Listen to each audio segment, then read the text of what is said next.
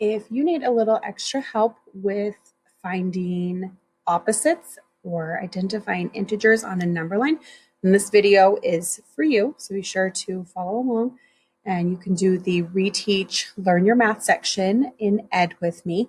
If you are doing the on your own or the challenge, you're welcome to watch this video, or you can just get started.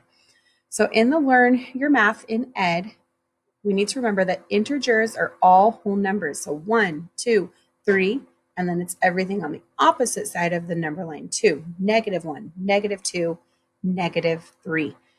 So on and on that number line. So negative numbers will always be smaller than zeros, and we have to put that negative sign in front. Positive numbers always are going to be on the other side on the right, and you don't need a positive sign to identify those. So when we decrease 15 points, we would write that as -15. If you withdraw money and you take money out of your bank account, -10. So what integer would show a temperature of 5 below 0? So it's under 0. So we want to make sure we get that negative in there. So -5 is below 0.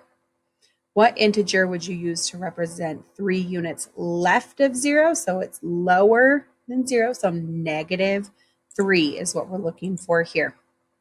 So then positive numbers are going to be greater, and we don't need that positive sign. You can put it, but you don't need it.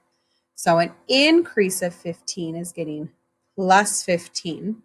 So when we just have a number, we can not use the positive sign. But if we're gaining it, we want to differentiate and use that plus sign there. So when you put money in your bank account, we'll put +10. So what integer would you use to represent a temperature of 5 above 0?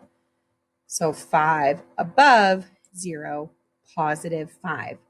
And what integer can you use to represent 3 units to the right of 0? So more than 0, +3 here.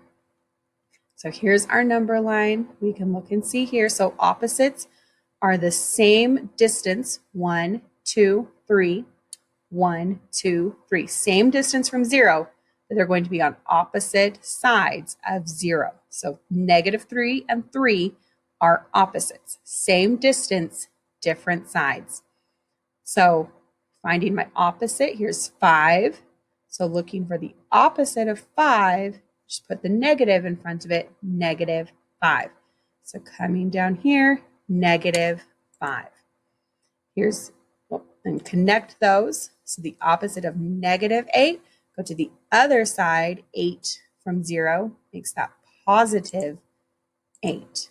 So go ahead and see if you can finish those. And then you're going to go back to your Ed page and press I'm done with this one, and then do the Reteach, do the math on your own. Good luck.